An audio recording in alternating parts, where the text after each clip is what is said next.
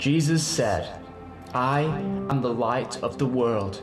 Whoever follows me will never walk in darkness, but will have the light of life."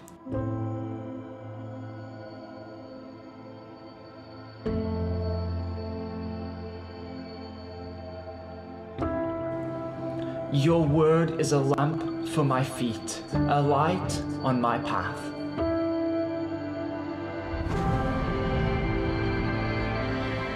The light shines in the darkness, and the darkness has not overcome it.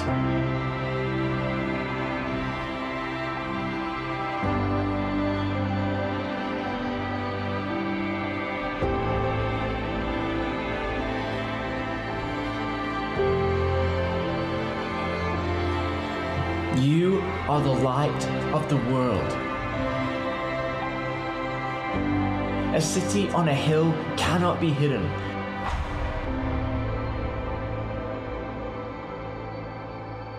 Neither do people light a lamp and put it under a basket.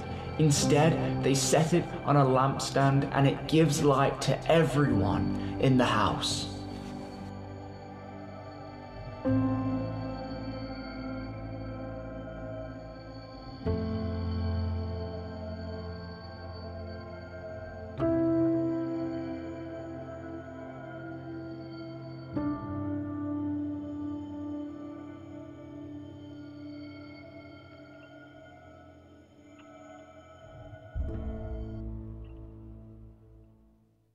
So we've been doing this series called Parables 2. It's our second round of looking at parables and talking about parables. And there's a few parables that we've already talked about in this round. And so I want to jump to those and look at those. The first one we talked about was the rich fool. And the question that we were asked was, is he Lord over your life? Then last week we talked about the Pharisee and the tax collector. And we talked about it, and we had two questions there, and I wanted to touch on both of them. Normally, we would have just picked one, but I wanted at least this week to touch on both of them. And the questions were this: what do you value over loving your neighbor? And what are you willing to give up for God? What are you willing to give up for Him? And so those are the questions that we looked at so far, and as we get ready to jump into today, my hope and prayer for those of you in this room and those of you that are watching online is that God would use today to bring some release, would bring some freedom, would bring some peace into your life, into the circumstances, into what you are dealing with. Paul Chappell says this. He says, "Consider the life you live. How do other people perceive your faith? While God doesn't expect you to live in perfection, He desires that you would do all you can to shine forth His light so others will see Him clearly." And so today we're going to talk about a parable. It's a very short one, but the parable of the lamp. That's what we're going to look at today. That's what we're going to talk about today. And like we've done, we're going to talk about the story. We're going to talk about the lesson in that story, the lesson that we see in Scripture, and then how does this apply to us? The story is a short one. It's not the shortest parables, but it's up there. And it takes place in Matthew 5, verse 14 to 16. Let's read it together. "You are the light of the world. A city set on a hill cannot be hidden, nor do people light a lamp and put it under a basket, but on a stand, and it gives light to all in the house. In the same way, let your light shine before others so that they may see your good works and give glory to your Father who is in heaven." That's the story. Done. Finished. Let's talk about the lesson, though. Let's talk about the lesson there, and I have a new verse to add to my list. If you've been keeping a track of favorite verses, there's a new one to add to my list, and it's this one. It's Micah 7:8. And it says this: "Rejoice not over me, O my enemy. When I fall, I shall rise. When I sit in darkness, the Lord will be a light to me." When I sit in darkness, the Lord will be a light to me. Listen, the Lord is our light no matter the circumstance. No matter the circumstance, no matter what you're facing, it could be a physical thing, it could be an emotional thing, it could be a mental thing, it could be a financial thing, it could be a social thing, it could be a marriage thing, a family thing. Whatever you are facing, Jesus is still the light no matter your circumstances. He is not dependent. He is not locked into your circumstances.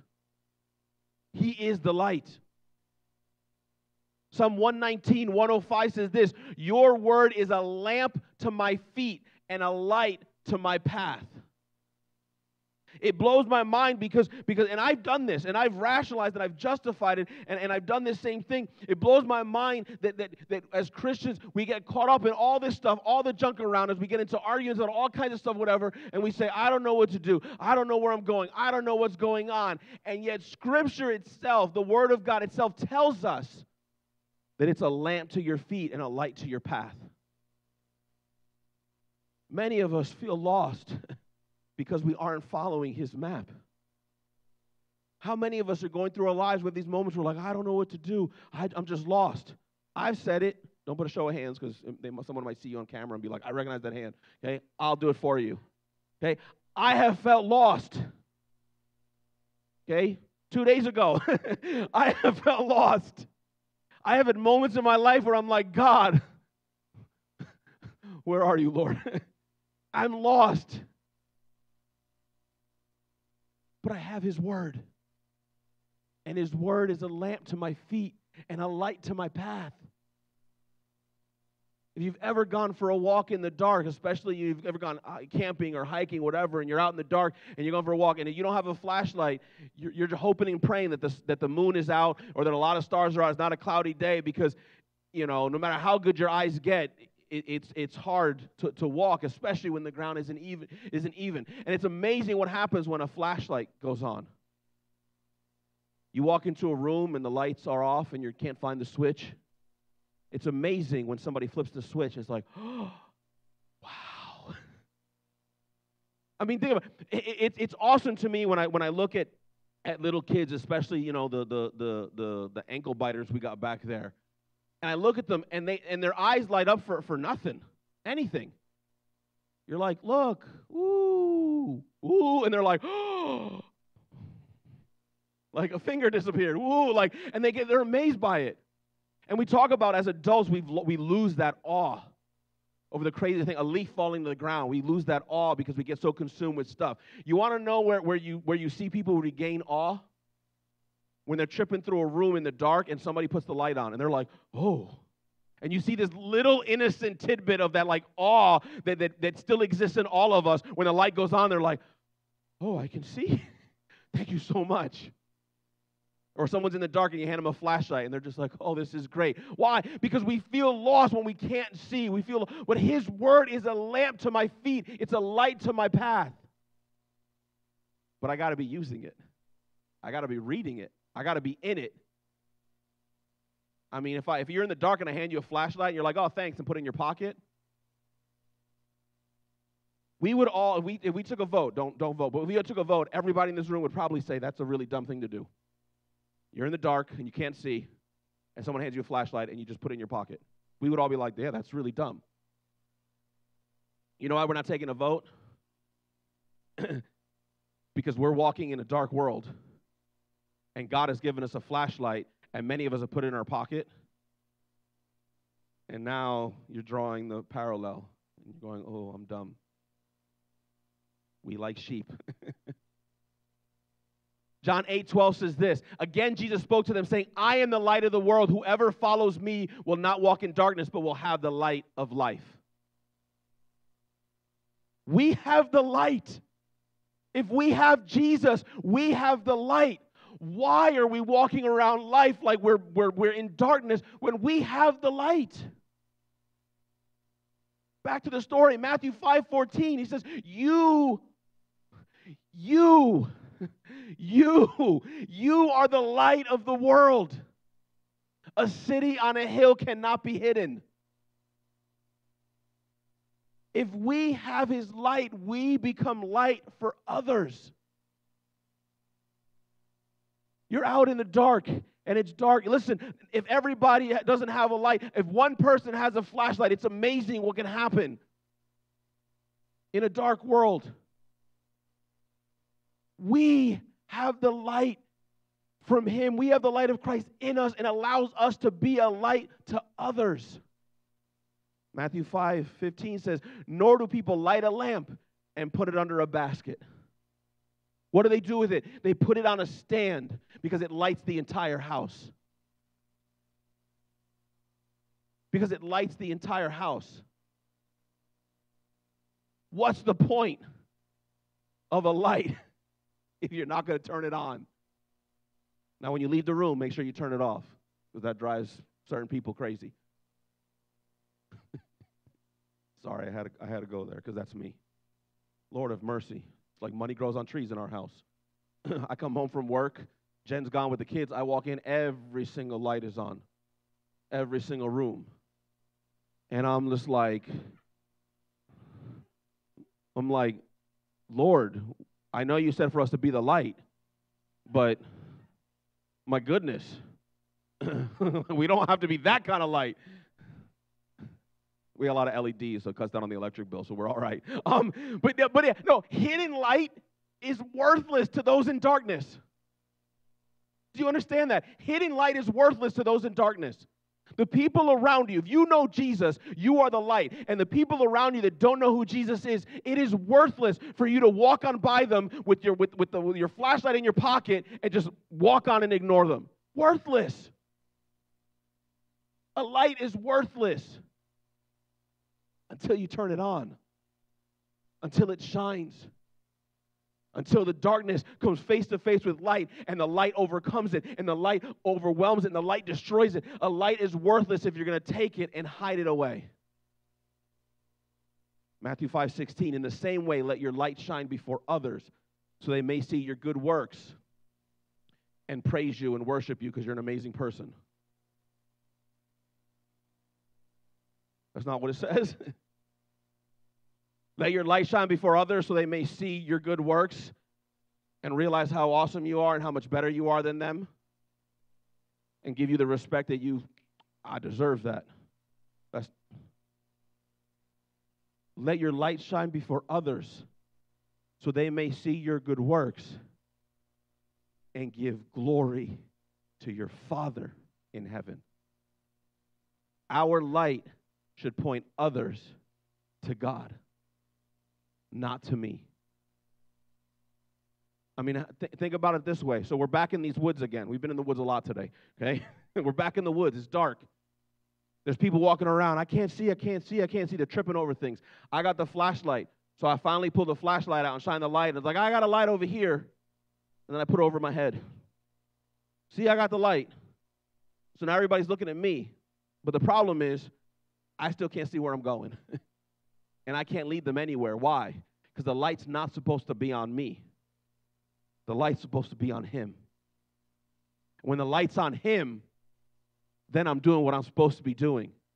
In the same way, let your light shine before others so they may see your good works and give glory to your Father who is in heaven. So let's talk about the application. How do we apply this to us?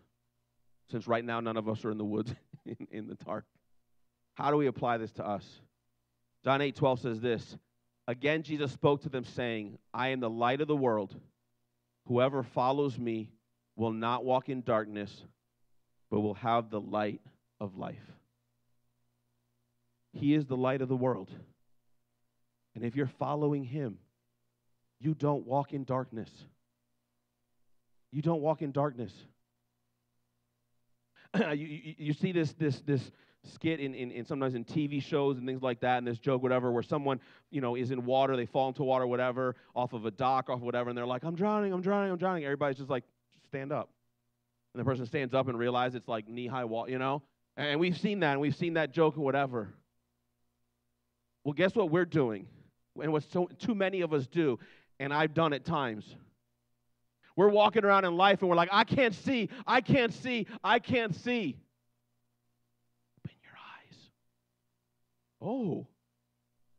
So many of us are going through our lives, and we face situations. We get the tough phone call. We come home to a difficult situation. The bills show up, and the bank, and we're dealing with struggles, and we have bad days, and we have all this stuff like that. And when those things happen, so many of us, rather than focusing where our eyes should be, so many of us focus on the darkness. Many of us just close our eyes, and we just get consumed by the darkness instead of opening your eyes and looking to Jesus Christ. Open your eyes. I can't see, Nate. I don't know where to go. Open your eyes. He is the light of the world. Whoever follows him will not walk in darkness. If you're following Jesus and you're in darkness, open your eyes. 1 John 1, 5-9 says this: "This is the message we have heard from him and proclaimed to you, that God is light, and in him is no darkness at all. If we say we have fellowship with him while we walk in darkness, we lie and do not practice the truth." Man, John ain't giving us no wiggle room. He's giving us no room. There's no room. Yeah, but, well, there's no room here. God is light, and there is no darkness in him. And if we say that we follow him, and if we say that we're serving him, and if we say that he is our Lord, but we're walking in darkness, we're lying to ourselves. And we're living a lie. He keeps going. He says, "But if we walk in the light as he is in the light, we have fellowship with one another, and the blood of Jesus, his son, cleanses us from all sin. If we say we have no sin, we deceive ourselves, and the truth is not in us. If we confess our sins, he is faithful and just to forgive our sins and to cleanse us from all unrighteousness." I didn't use this in first service. I'm going to give it to you for free. We haven't said this word in a while. Repent. Repent. You can't see? Repent. Okay? You can't see? Repent. The world around you is dark and you're being consumed by darkness. Repent. Why? Because if you have the light of Christ in you, then you need to repent, because he will forgive you, he will cleanse you, and you will experience the light once again in your life.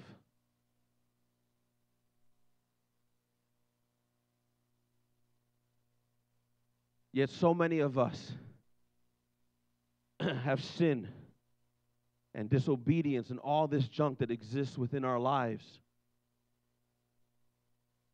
And because we don't confess, because we don't repent, because we don't battle and war and challenge and go against that, we just continue to feed that and feed that. All we've done is embrace darkness within our lives. If you believe in Jesus and you can't see, something's in the way. It might be your own eyelids. It might be your own hand. But something is in the way. If you confess your sins, he is faithful and just to forgive our sins and to cleanse us from all unrighteousness. In the beginning, way, way, way, way back when, before any of us, okay, and I'm not going to pick a specific person, because then that's going to sound like I'm, making an age joke. So I'm just going to ignore that, okay? Before any of us, it was dark.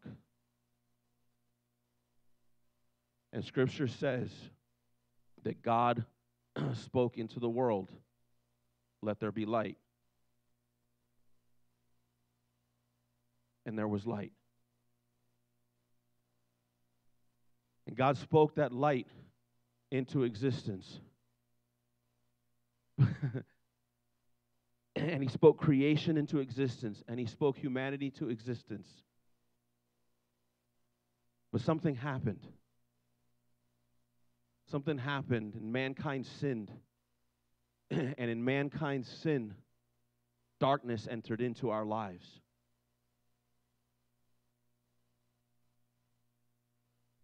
But it didn't stay that way. Because God had a plan.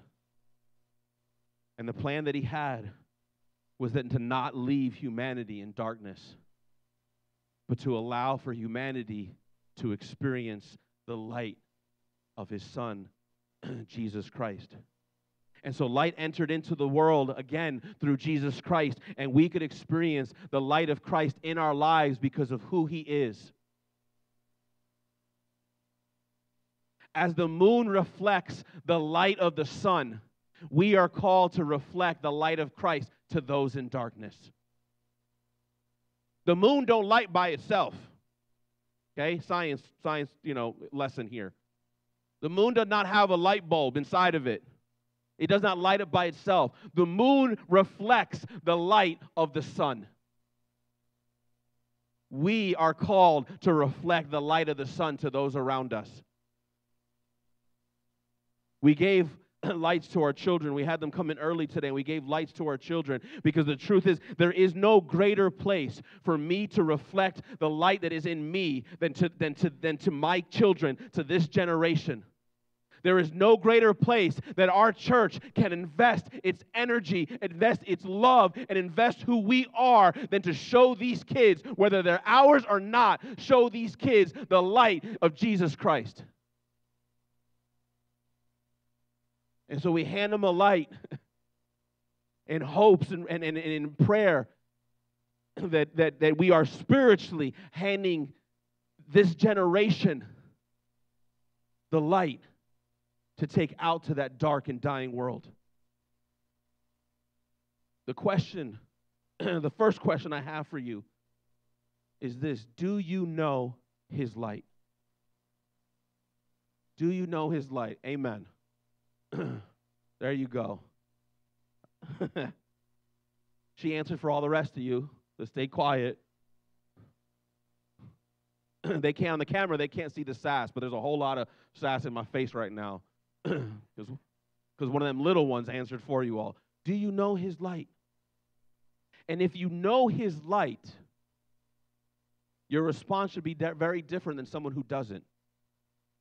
If you don't know his light, and you want to, we need to have a conversation when this service is done. But if you know his light, I got 2 words for you. Don't put them up yet. Don't. I got 2 words for you. Okay? If you know his light, it's very simple. Then shine. Then shine. Then be the light. There's a song that's going to play. And as this song plays, it's a time for us to have some honest reflection. And I'm going to ask you in this time, as this song plays, to ask God this: God, where do I need to be a light? Maybe it's a specific person. Maybe God will put a specific person on your heart and say, go be a light in this person's life. Maybe it's at your job. Maybe it's at your neighborhood. Maybe it's a community. Listen, I can't make that for you. You need to ask God. While this song is playing, ask God, God, where do I need to be the light? Where do I need to be the light? Let's pray. Father, we come before you right now, God. So grateful, God, for your truth, for your word. Grateful, God, that you are the light, God. Grateful that your word is a lamp to our feet and a light to our path, God. Grateful, God, that you don't leave us in the darkness, God, that you don't leave us consumed in the darkness, God. Just like Peter took his eyes off of you and began to sink because he focused on the waves, God, so many of us will focus on darkness rather than look to your light, God. But today I pray, God, that your light would come into our lives, God. Even those that know you, God, those that don't, we would experience your light in a way that we have never had before, God, that your light would come in and literally illuminate through every aspect of our lives, God. We would see what needs to get cleaned up. We would see what needs to change. We would see what we need to repent from, God, and we would move forward in your light and in your truth, bringing who you are to those around us that are in need. Father, show us in these moments who and where, God, you're calling us to be the light. In these next few minutes, God, make it so clear. Where am I supposed to take your light? To who am I supposed to take your light too. We thank you, God, and we praise you. Amen.